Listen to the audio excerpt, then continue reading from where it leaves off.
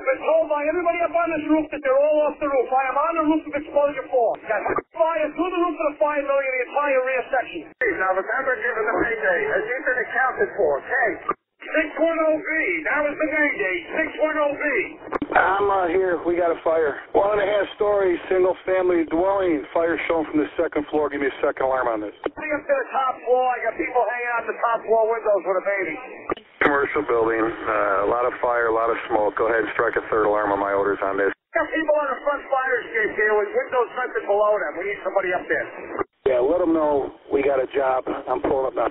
2nd alarm, I got a 1-story single-family frame. Heavy fire showing from the attic. So we're using all hands. We got 1 line stretch, fire on the 4th floor. 2nd line being stretched. Primary searches are underway. Welcome back to another episode of Old School, our podcast.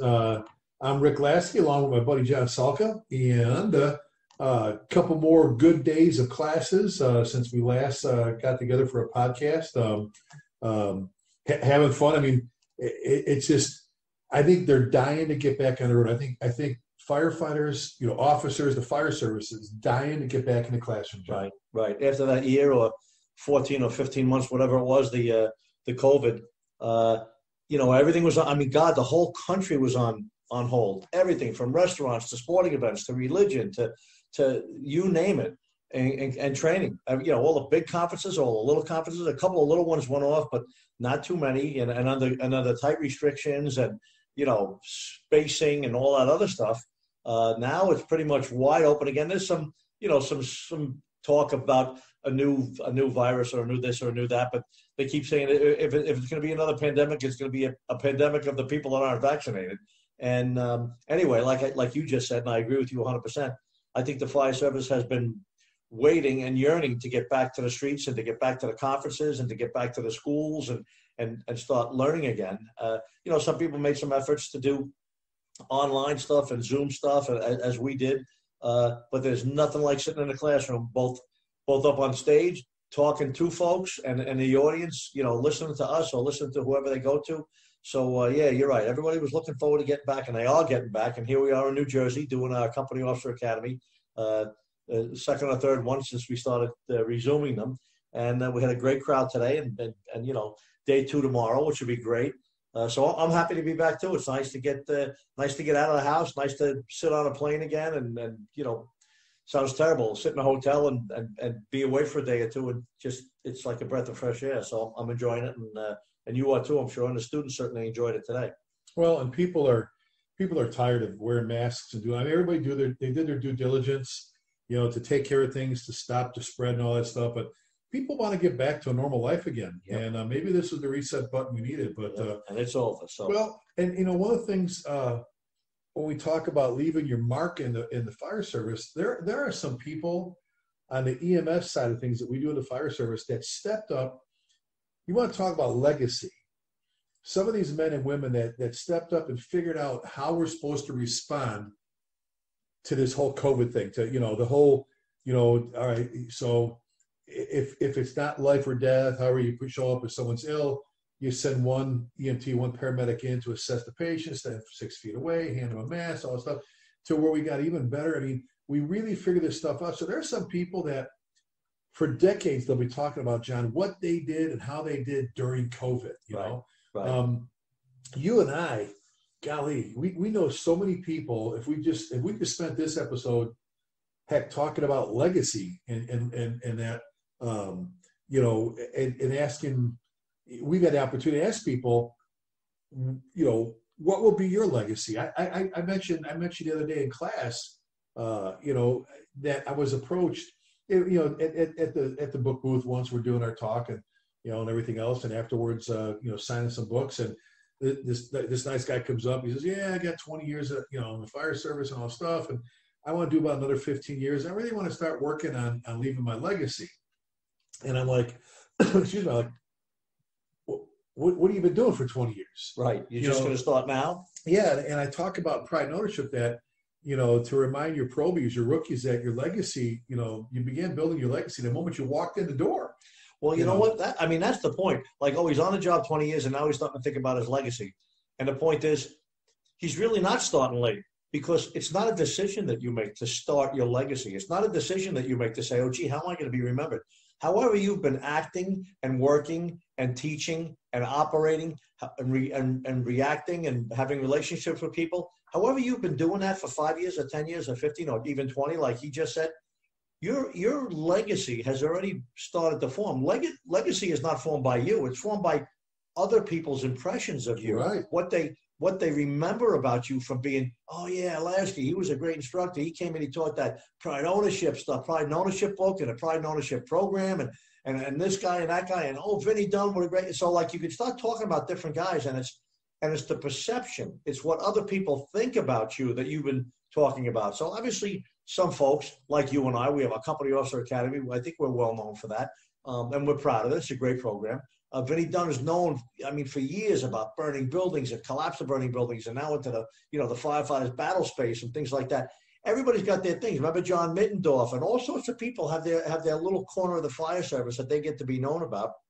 And some, teach in different ways. Some teach more actively, some teach more passively. And it's just, and then some guys' legacies are built on how they were the chief, how they acted and performed and as a chief of a fire department or even as a battalion chief. We talk about the Hoff brothers, your friends, and their history in the fire service. So legacy is something that happens all by itself. It's how people are viewing you as you're growing up in the fire service and working and teaching and doing all the things that we all do.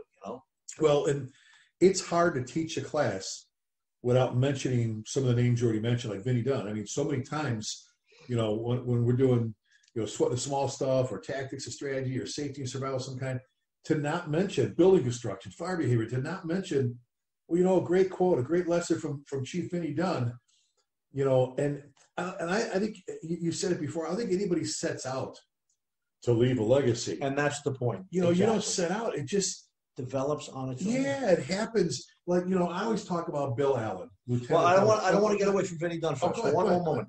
Vinny Dunn is also known, at least in the FDNY, probably beyond the FDNY. Some other instructors know it too. Like, I went to Vinny Dunn for advice when I was a young man, when I was a young instructor and a young writer. Like, I think it was Harvey asked me to write for Firehouse or something else. And I went to Vinny Dunn and said, gee, Vinny, I need some advice. I mean, I sort of know what I'm doing now. I got a little bit of experience and I'm being asked to do some stuff. He said, oh, just listen.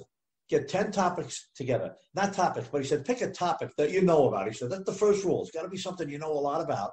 And then pick 10 like subtopics or sub-issues about that topic. For example, the power saw operations, the different kinds of saws, the different kinds of blades, how to carry it, the depth of the cut, rolling the beams. He said, come up with 10 of them. There's your paragraphs for an article. He said, if you wanted to do a book, there's your chapters for a book. He said, it's really all pretty simple how to structure writing. He said, then the writing part of it is, you just pouring your thoughts and stuff down onto the paper. So Vinny Dunn is known by probably a smaller group of people, but just as important as an instructor's instructor, an instructor's assistant. He has helped put a lot of guys on the road to teaching and traveling and giving lectures and writing articles too. So Vinny Dunn has a sort of multifaceted, history. Well, and internationally known, and I was kind of leading, towards that. And I'm glad you brought Vinny back into it to talk about just that. You always find me talking about Bill Allen. Bill Allen was my lieutenant in Bedford Park, and Bill Allen is the kind of boss, the kind of company officer that you truly don't realize just how great they were, just how great of a boss they were. Till you were done working for him. Right. Now I knew he was a great boss when I was there, but there's things I go, oh my God, I wish I could go back in time. Bill Allen I'll tell you, had such an impact in my fire service career.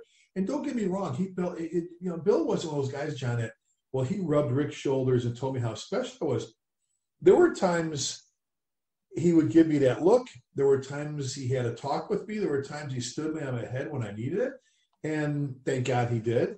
And back then, we talked about the other day, I wasn't upset that he straightened me out, like some guys get all butthurt over it. I was more disappointed in myself because I felt like it disappointed him, John, because he's such a great guy. He defined what it meant to be a company officer. Mm-hmm. I mean, his leadership ability, I could be going through, and I was going through a bad time in my life. That guy knew what buttons to push. He knew how to grab me and drag me back over to the right track. You know, I remember coming in, I was going through a bad time, and I was all mad and angry. I'm like, I just want to be left alone, and kind of marched off. And you know, a lot of guys that shift, and you know, an hour later, we're checking our rigs, and like shortly right after that, we're laughing and yucking it up, and I'm like, what the hell? And I looked over, and he's just standing there, and I go, he did it again. He knows, without me knowing it, how to drag me back in the right direction, push the right buttons to help me re-engage. Right. He knew me. He knew, you know, and he's one of those guys, John, and I talk about this all the time, that made me want to be a better firefighter.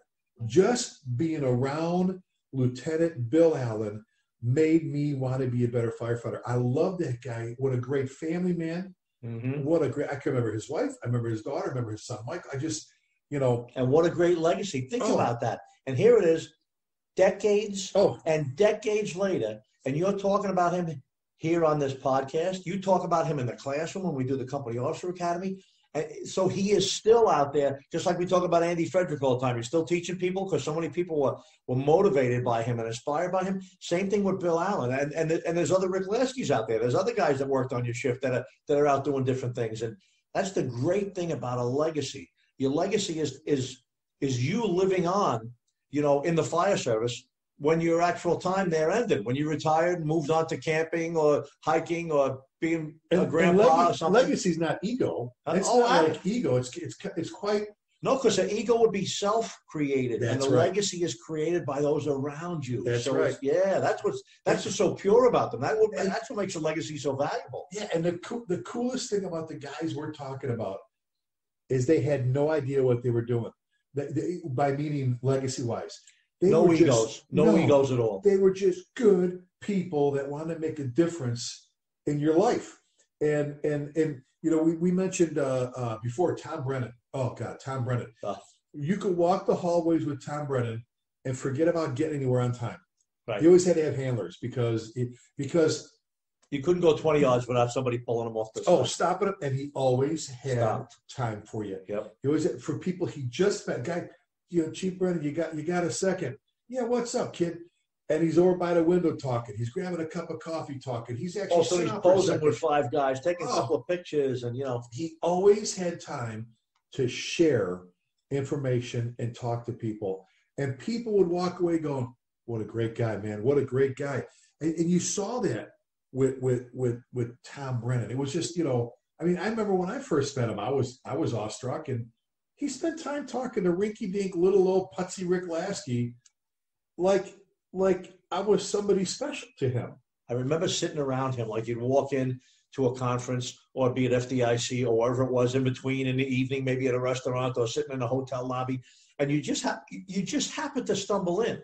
And there he was sitting there with a couple of guys and a couple of other guys, meaning a couple of instructors that you knew, and then just a couple of firefighters sitting there, a couple of young officers sitting there talking. And you look, I didn't even get involved. I didn't even walk over there. I'm just watching for a minute or two. And you had to see the look on their faces. These guys were like, 20 minutes later, they said, holy crap, you know who we were with tonight? We were just down in the lobby with Tom Brennan. You heard him talking. and when we talked earlier about doing this podcast, we mentioned, like, gee, what are some of the legacy? What are some of the impressions? What are some of the things that are living on about Tom, right? Tom's not only out of the fire service, but he's passed away. And one of the things he always said was, and he said it over and over again in different ways, was, this is your fire service. And if you let it go and if you don't stay active in it, they're going to take it away from you. Meaning, some of the other people that have other ideas about what the fire service should be. And they're always there. Every era, every generation has different people that think different things about where we should be going and what we should be doing. And Tom was always one of the old, axe and Halligan guys and cut the roof and get in there and put the fire out and make a search. And, he was always one of the, let's call it old school guys, right? I love calling it old school, but it's so true. And that was his legacy. Tom Brennan was an old school fire captain and an old school fire chief up in Waterbury. It was, and it was great to have. I'm grateful to have known him and to have shared some fire service time with him. Well, and if you remember when they used to do Bruno and Brennan Unplugged, and they're sitting up on the stage, and the question was, if you could say one thing about each other, what would it be? And Alan Bruno Sr., we're going to talk about Bruno here in a second. We're talking about people leaving a legacy. Bruno leaned over and said, I wish I could have worked for him. I wish I could have been one of his firefighters. Alan Brunacini said about Tom Brennan, Right. and Tom Brennan said, I wish I could have worked for him. And Bruno, these two old guys leaned over and kind of tapped him on the arm, and I went, that was such a cool moment. Yes. And like you said, you watched, and they really meant it. Oh, but you get back to like the restaurant, guys sitting around talking, and as he's talking, you can see them look at each other like, can you believe we're talking with Tom Brennan? We're sitting with Tom Brennan. Right. We're sitting with it, and it's just the excitement. And you and I've been there, and we talk. John Norman, your good friend, my good friend, John Norman. And I've told this story. I need to tell this during after hours at FDIC. But John and I, we talked together. I met him when he was a field instructor teaching for the University of Illinois Fire Service Institute, just doing classes. We were just doing classes, hanging out, and then we started teaching Saving Our Own. Well, right before we did that, when he came out with his first Fire Officer's Handbook of Tactics book, I bought it. I unwrapped it. I was so excited. I think you've heard me tell the story. I was so excited. We're in the Radisson Hotel, downtown Champaign, Illinois, right on the campus, University of Illinois, Fire Service Institute. I want to go have John sign it, right? And everybody's in the hallways. Donnie Hayes, Sal Marchese, we're goofing and having fun. And I walk all the way down to his room. I say, hey, Johnny, I said, yeah, what's up, Rick? I go, hey, look, love the book. Can I get you to sign it for me? Oh, yeah, I'd be honored to sign. You know how he is. He's a gentleman. Yep. Yeah, I'd be honored to sign. He goes to open. He goes, have you read it? The binder's not even cracked on it yet. I said, yeah, I've read it. It's a great book. He goes, okay. He goes, oh, let me sign. He signs. I said, John, that was an honor. Thank you. Great book. And I lied. I didn't read it. I just took it out of the plastic. And I'm walking. But you wanted to secure that signature as soon as possible. I'm walking down the hallway back to my room. And you know that thing? I'm walking slower and slower. And I'm kind of slunking down. And then I just made a U-turn. I walked all the way back to his room. I said, John, he goes, yeah. I said, I lied. I didn't read it yet. I panicked. I don't know what to say. I wanted you to sign it so bad. He started laughing. I'm like, I just lied to one of my mentors. And I'd be a very good funny, friend. But you're an honest man. You went back and told him. I couldn't. I was like, I can't believe I just did it. And it didn't bother him at all, I'm sure. I'm sure he was happy to hear that. Talk about his legacy. Now, we've talked about Ray Downey plenty, a mentor to both of us. I miss him, taken from us on 9/11. John spent a lot of his time in SOC, rescue. Absolutely. John spent every rank in SOC until he made staff chief. Well, and then when he was a battalion chief in Brooklyn, right? Mm-hmm. And then deputy, and then we lost Ray on 9/11. They slid him over to take over SOC. Rescue services, yeah. And that was without the keychain, without the keys. They said, here you go. And he was a fireman in Rescue 3. He was lieutenant Rescue 2. He was a captain of Rescue 1. Talk about a history. Talk about a guy that's got a SOC, Special Operations Command, history of the FDNY. And coming in after 9/11 to take over for Ray. Right. I mean, oh my God. Not many people can say they took over for Ray Downey, right? Oh my God. But let's do this before, because all these names keep popping into my head. I know it's you. You mentioned something the other day. We were talking about Bruno and about the impact of what people do and so on and so forth. And Alan Brunacini, oh my God, 48 years in Phoenix, 26 as the chief, the father of the incident command system, if you will, took what they were doing in the wildland and adapted it to structural fires. Customer service, the only fire chief to have his picture on the front page of the Wall Street Journal for his customer service program. And then NFPA 15 and all his contributions that he did. But probably one of the coolest ones, and you mentioned, were two words that you can see on a little bumper sticker about how you should treat people. Very simple phrase that you see everywhere. It was be nice. Be nice. Be nice. Be nice. And I got to tell you, and you've heard me say this before, I was not on the same frequency as Alan Brunacini in my younger years. You know what I'm saying? Now listen, he's in years, he's way ahead of me in years, right? An older man than me, practically a generation ahead of me, right?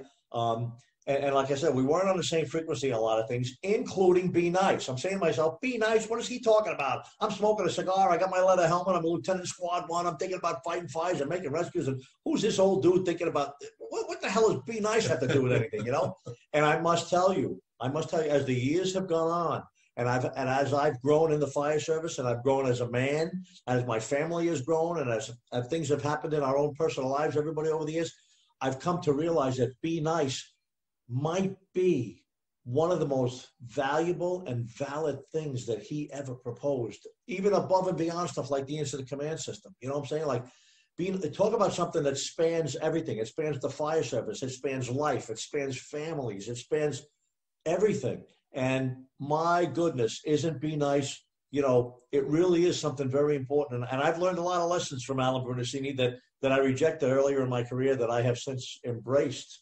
And, you know, of course, Alan is gone now too. And it's so true with a lot of people that some people's legacy ends up teaching more to the future generations than they did maybe to the generations that were around when they were alive, you know? Well, kind of like when we talk about Andy Fredericks, like you said before, Andy's still teaching today. Bruno, that whole be nice thing, it's almost like when you tell someone they're getting ready to spew out some evil, it's like you tell them, go with God, you know, just do the right thing. Don't, you know, be nice. And like you said, it was just, and same thing, when he first came out as customer service, I said, you want me to what? You want me to do what? Before I actually tear the rest of that wall, you finish the guy's driveway and where's that in the job description being a firefighter? Right. And then what do my guys do?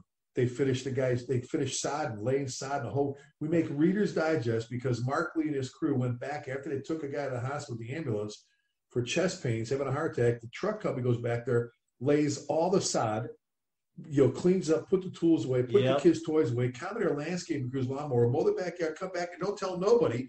This guy gets better, finds out what he did. He calls the governor, calls the president, he calls Reader's Digest. Reader's Digest does a story called A Sod Story, not a Sad Story, how firefighters do more than just fight fires. I carried that for a year. I carried the magazine. Amazing story. And so many others. There's stories about guys that finished a haircut for the barber that had the heart attack, right? And then they finished a haircut in a barbershop for a guy. And the guy, like you said, the concrete, finished putting the concrete patio in or whatever it was.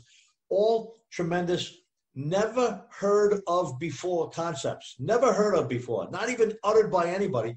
And all of a sudden there's Brunacini talking about them on stage and promoting them. And obviously they didn't fit into everybody's world, everybody's fire service existence. Right. But in the places where they did, they flourished.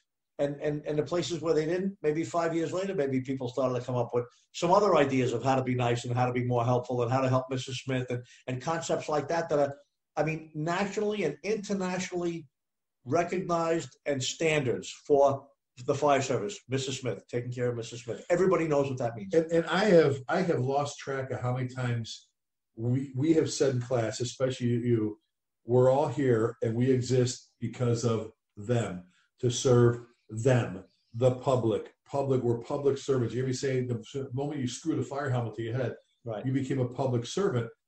Isn't that Mrs. Smith? And that's what he was talking about. I took offense like, Mrs. Smith, I'm a firefighter. You know, I'm on a truck. I'm supposed to, you can still do it. You know what he said? He goes, Rick, you can still go do other stuff. You can still cut holes in the roof. You can still, pull sheetrock. You can still fight fire. Just be nice while you're doing it. And Mrs. Smith, think about this.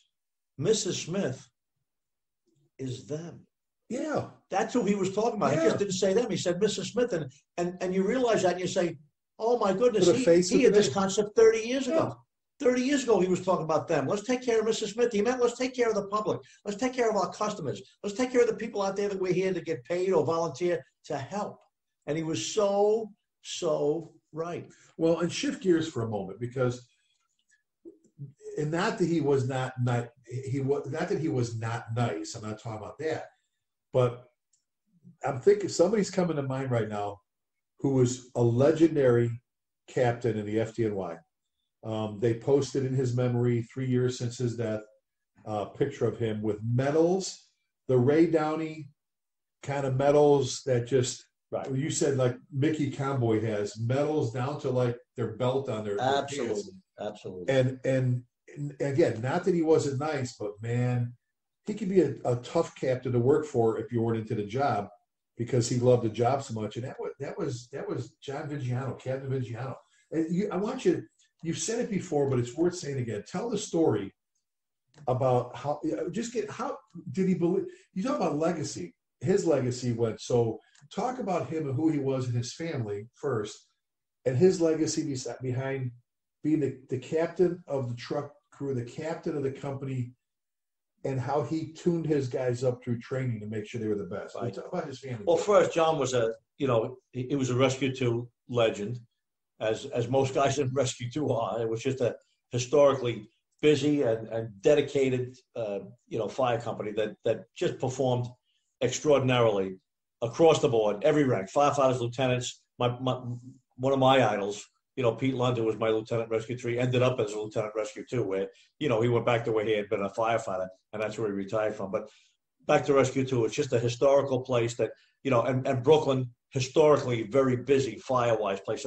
So not only did they have the right attitude and passion for the job, but they had a plate full of fire, man. Every day they went to work, there was just fires there in Brooklyn in all sorts of different neighborhoods. Now, John Vigiano was there. John Vigiano was a Marine, right? So he had discipline, he had structure, and John Vigiano had 2 boys. One of his boys was on the job, FDNY, firefighter in a truck company, and his other boy was an NYPD police officer assigned to ESU, which is again the equivalent of the FDNY rescue companies. And Emergency Services Unit, right? Emergency Service, ESU, correct.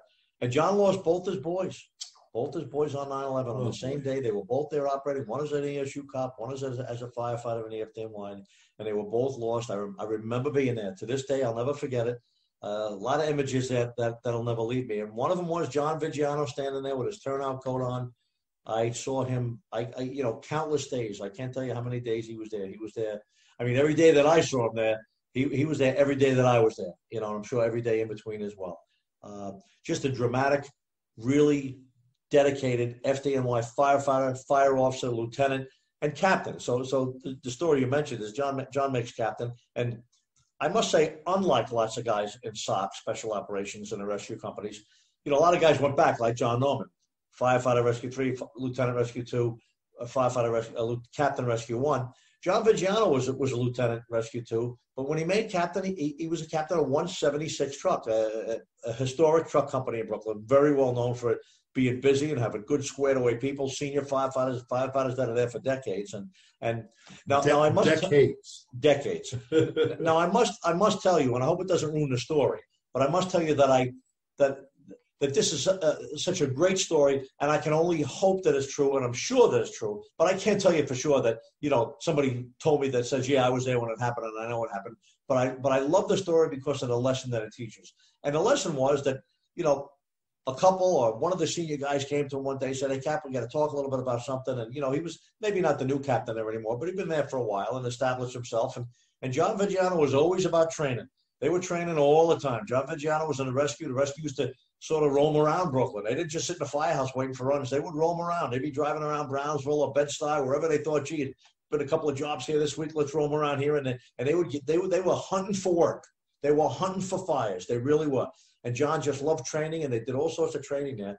And I was the captain of 176 truck with a senior crew, and probably some medium, mid-level guys, and maybe some young people too. But guy comes to him. One of the senior guys came and said, "Listen, the training is fantastic. We love you. You're a great captain, and we wouldn't, that has to be clear that we love everything. We love the training. We love everything. We love the way you're leading the company, and we just want to let you know that." A couple of the senior guys, like this going out at midnight stuff and going out in the middle of the winter at 2 degrees and stuff like that. Sometimes it gets, some of the guys are a little, it's getting a little old for some of the guys. We're not saying we don't want to train, but, some of the late night stuff and some of the 2-hour drills and some of the more extreme, let's say, events are just a little much for some of the guys. And we don't mean anything by it, but I just want to let you know. And okay, thank you very much. And I'm glad we had an opportunity to talk. And then the story goes that, an hour or two later, he shows up down on the apparatus floor, 176 truck roll call at the apparatus floor. They all come down, and he's like, listen, I spoke to you guys earlier. One of you guys came up to the office, and we spoke earlier, and I understand that some of you guys are senior members, 20, 30 years on the job. You're looking maybe to not, train as hard or as long or as under adverse conditions as we're doing. And I I fully understand that, guys. I like working with you guys too. I love 176 trucks. So I've taken the opportunity to fill out some transfer papers for all of you, and here they are. And just put in the company that you want to go to, and I'll make sure you get there, and no hard feelings at all, and disappear back up to the office. And I just hope it's true, because it just shows such gusto. It just shows such what we teach in our company officer academy, such courage. He was not afraid to say to his favorite, most senior, hardworking, dedicated guys, hey, listen, here's how we're doing it. I'm the captain. And if you don't like it, there's probably other places where you can go that you'd be more comfortable, And John was just a great guy. And if it's not true, it's still a great story about how you can feel about what you're doing. John was always doing what he thought was the right thing to do, Well, and again, another person who didn't set out to leave their legacy. None of these guys we've talked about set out to leave a legacy. They did it because they're good people, great mentors, and just want to make a difference. I went to John Viggiano's funeral out in Long Island, and there were thousands of people there. Wow. It was quite unbelievable. He was quite a guy. Well, and whether it's a Tommy Schervino, you've heard me talk about Tommy, retired from Oak Lawn, Illinois. One of my instructors, one of my good friends, just God, what a good guy. And his energy and watching students feed off his energy as an instructor, they wanted to be like Tommy. They want Eddie Enright and Jack McCaslin. You heard me talk about them. Chief Eddie Enright from Chicago and Chief Jack McCaslin. Eddie, a soldier with the 1st Infantry, with the big red one from the United States Army, and Mac, a Marine, and they had a booster tank full of classes. I mean, you could just take a nozzle, open up, and classes just shot out the end. But one of the greatest classes they had was one they called Duty, Pride, and Honor. And it was like, oh my God, it was just, you sat there, you wanted to run up a hill with a rifle after you're done with those two. And two different mannerisms, two different. Eddie was kind of, more laid back. Mac was more hard charging, and all that stuff. And I remember Jay Kuhn. Remember Jay Kuhn from Sacramento? Captain Jay Kuhn. He called me once. He goes, "Hey, Rick, brother, there's these two old guys out here. They're teaching your stuff. They're teaching pride. I said, what? He goes, well, let me get the flyer. They're teaching your pride stuff, and it's just, I want to let you know they're ripping off your stuff. And I go, what is? He goes, well, it's two old guys. What is it? Ed Enright and Jack McCaslin. They're teaching Duty, Pride, Honor. I said, holy crap, Jay. I go, they're the reason there is pride ownership. I said, that's a different program, but oh my God, look at my pride and ownership book. They're both featured. They mean so much to me and to the whole pride and ownership deal that there is a whole section on each one of them in my book. What a great story. And he goes, well, then I'm going to that. I said, oh God, if I was there, I'd go through the class. And I've sat through it like 10 times. I go, they're the reason. I go, you should have everybody in the City of Sacramento Fire Department attending. And again, Greg, talk about legacy. Holy cow. That is the definition. That little story you just told is the definition of legacy, right? Hey, these two old guys are doing your stuff. No, they're not. That's right. Got my stuff, right? Isn't that wonderful? Who was it? Which of those two was it that you were riding with? And he was like, yeah, we got jumpers. Eddie. We got jumpers. Oh, Eddie. Eddie would, Mac's the one that taught me. He's the one that said, Ricky, when I was 18 years old, you want to be a good firefighter? You need to know building construction. He did with his thumb and his finger. You need to know building construction, fire behavior. He goes, you got to understand what the building's going to do with the fire, and the fire's going to do with the building. Otherwise, you just guess it. Now, this is a combat veteran Marine from Vietnam that should be dead for what he went through as a Marine, And I just would live on his word and watch him teach. I can actually imitate him. I'd get a pair of glasses, pull my nose, like he would walk around the class with a little cup of coffee. He'd start off the class, he kind of wanted to look around, go, yeah, man. And he would talk like, yeah, my name's Jack McCaslin. My friends call me Mac. Today we're going to talk about tactics and strategy and llama-damas and bat belts and all this kind of stuff and all that. And he came up to me once. He goes, hey, I heard you do me. I go, no. She goes, no, I heard you do me. Do it right now. I go, I can't do it right now because I'm scared. but he's going to taught me that. And we've heard me say it so many times, boiling water in the paper cup. Oh, God, what a great story. When that kid set himself on fire with gasoline in the water bed, I couldn't understand why the water bed had put out the fire. Long story short, if you've been through my Pride and Ocean class or tactics, I've talked about the fact that you could boil water in a paper cup with flames and not burn a cup. It just, God, Mac had that way. Eddie's the one. Everything was a teaching moment to Eddie. When I was in the 3rd Battalion, he retired from as a deputy district chief. It would be a deputy job in District 1. He was the high-rise guru. He was originally, he was a captain at Engine 98. His dad was down at 202 East Chicago next to the Hancock Building. I've been in that firehouse. That's the house with the stained glass windows, looks like the water tower. Eddie was an old Snorkel Squad 1 guy, the old SS1 guys in the days, man. Oh, my God. He was, and if he get those Irish legs going, those big legs, you couldn't keep up with him. And he was always the kindest, sweetest, was a gentleman, unless a couple of times I heard people get a yo pal. You didn't want a yo pal from him. But so what you're saying, we're in the 3rd Battalion, it's a Battalion 3. And we're driving down Chicago Avenue, making rounds, and all of a sudden he just stops in the lane, turns on his flashers on his light bar, goes, Rick, third, see that third building, third house, a 3-story frame, there, 3rd one down. Top floor fire, backside of the building. How much hose you need? I'm like, we're in the middle of the street. Yeah. How much hose you need? I'm like, well, either my bumper's going to be there, or my tailboard's going to be there. I got to leave room for the truck. There's probably 75 feet to the door. You've always taught me 1 length per landing, roughly. I get it with my 200-foot pre-connect, my cross-up. Everything was a teaching moment to him. He's the one, Rick. Before you charge this, before you charge the hydrant, we've got a sprinkler building, and we have a fire. Charge the system, but before you actually open your intake, your hydrant's charged to the rig. You got a good solid. Your LDH is charged to the rig, no problem. Don't open it yet. Charge the system with your tank water. Watch your tank levels. He goes, if we have smoke and a lot of smoke, and you don't lose any water, you need to let me know, because that means those heads aren't going, or it's cold smoke or whatever. Yeah. Or if you also bink and low bink, we might have multiple heads off. He goes, and then you can open up your. The guy had more. More little tricks of the trade. Winter, Rick, don't circulate your pump as soon as you get to the scene, because you're circulating freezing cold water.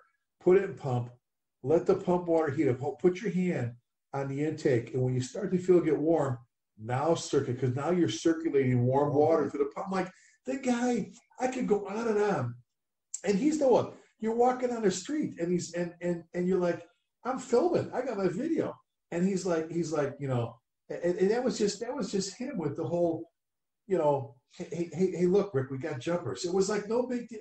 And you know what's so wonderful about this? I'm sitting here listening to you and watching you, and it's him. You know what I'm saying? Talk about legacy. He's living, through you. His message is still going through you, just like you mentioned about Andy before. It's so great that we both have had the opportunity to work with and talk with and learn from some of the greats in the fire departments that we've been in, or that we've been hanging around with, or became friendly with. And now we're continuing to pass that stuff on to other groups of people in the next generation. All the stories, the difference between a working officer and one who had a lucky Saturday. And every time we go to district headquarters, we have to go back to quarters, because he always put his tie on. Right. You don't go to district headquarters without your tie. There were so many things, and I'm sitting there thinking about all the people, that we just talked about, and the impact they had. And I'm going to speak selfishly for a moment here. The impact they had on my life. I know what they did for you, but oh my God, the impact they had on my life. I remember telling Tom Freeman, I think, John, we don't tell our mentors enough how much they mean to us. Yep. Or we realize it too late. Yep. All right. And I remember Tom Freeman, Chief Tom Freeman, another one. There's a whole section of him in my book. He's in our leadership book too. I did a class at Illinois Fire Protection Districts. Great. Sherry runs a great organization, Illinois. And he goes, yeah, I'll drive you back to the airport in Peoria, Illinois. So we pull up. He's in his Crown Vic. And I go to get out of the car at the airport. I reach back. I got 1 foot out the door. I'm going to shake his hand. I shook his hand. I said, thank you. I called him 500. That was his radio signature back when he was on Woodridge. He's with Elmhurst now. I was 606 or 161. I said, thanks, 500. He goes, yeah, no problem, 606. And I held onto his hand as I was getting back, and I said, thanks, buddy. He goes, for what? I go, for everything. He goes, what do you mean? I go, you have no idea. I would not be where I'm at today if it wasn't for you. And I've never thanked you. And I looked up, and this guy's pretty tough. And his eyes, he started tearing up. Oh God, I don't want you to cry, but I'm like, I'm so glad he's still chiefing it. There's people I wish in my life I had taken the time to say, thanks for everything you've done for me. You know what I'm saying? And I'll never let that escape me again. You know, to let a mentor, a person, someone, that their legacy affected my life. And I must tell you, and you know the name Joe Callan. Oh, Joe Callan was the Bronx Borough Commander when he retired. He was the deputy chief for many of the years when I was a young, brand new battalion chief. When I was a captain study, and he was a battalion and a deputy, and I had such tremendous respect for him. He was a very much like, in lots of ways, Jay Jonas, or let's say Jay was very much like him. I think Jay and I learned a lot from him. We used to listen to him studying in the program we used to go to. We used to pay to go prepare for civil service exams. He was one of the instructors, and we later became instructors in that same company. And my point is, I loved working with Joe Callan. I thought he was one of the most squared away, critical thinking. He had a reason for everything he did. He had a standard that he bent for no one. He was the guy that would be walking away from a third alarm that went under control. And as he walked past an engine down the block that wasn't parked on a hydrant, he would ask the engineer, the chauffeur, why are you parked here? Why aren't you on a hydrant where you could possibly do something if your services are needed? You know what I'm saying? And I must tell you, if I have done it once, I've done it a couple of times. I've considered, contacting one of his two sons who are both now battalion chiefs on the job and saying, give me your dad's phone number. I got to give him a call. I would just love to call Joe Callan and say, hey, Chief, this is John Salka. I'm retired 10 years now. Out of the blue. And I just got to thank you. I'm retired 10 years, and I still thank God that I met you and worked with you. You had such a positive impact on my career, in the FDNY, the way I did things, the way I thought, the way I studied. And I just want to say thank you to you, and let you know that I don't know how many other people have said it, but I appreciate it, and someday I may do it. Maybe even this conversation will spur me to do that. You should, because like I said, there's a couple of people that are now gone. I got to tell Alan Brunacini. I got to tell Tom Brennan. Right. Especially after 9/11, when I realized first of all, we've all had friends that have been, you and I have had friends that have been killed in line of duty. But in the blink of an eye, it's like my chance is gone. I'll never be able to say it. I mean, I can talk to this guy all I want, but I want to be able to look him in the eye. You're right. And shake their hand and tell. Even Mrs. Humphreys, my 5th grade teacher, you heard me talk about her. She looked like the crypt keeper, but she changed my life, and she was sweet. She was very good. She was tough, but she changed. She believed in me as a kid. And so anyway, I guess the lesson there is, John, be a mentor, make a difference in someone's life. You don't set out to leave your legacy. You do it by being a good person. You do it by working hard. You do it by being involved, by being interested in the job, and being into the job, and by trying to make a difference in other people's lives. Yeah. And it just happens naturally, right? Absolutely. It follows you. It just follows you up. It's something that's being built around you by others, which is great.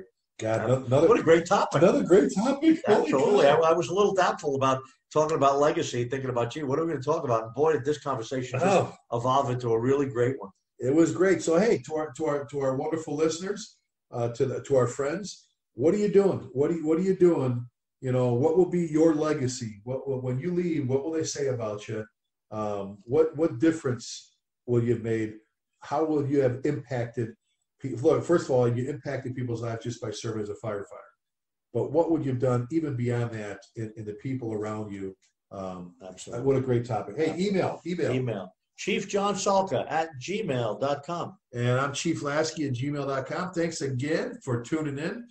We appreciate you. We end all of our episodes asking you to please keep the men and women of our armed forces in your thoughts and prayers. We love you. We hope to see you at one of our conferences, one of our programs real soon. If not, in the meantime, be careful, be safe. We love you. God bless you.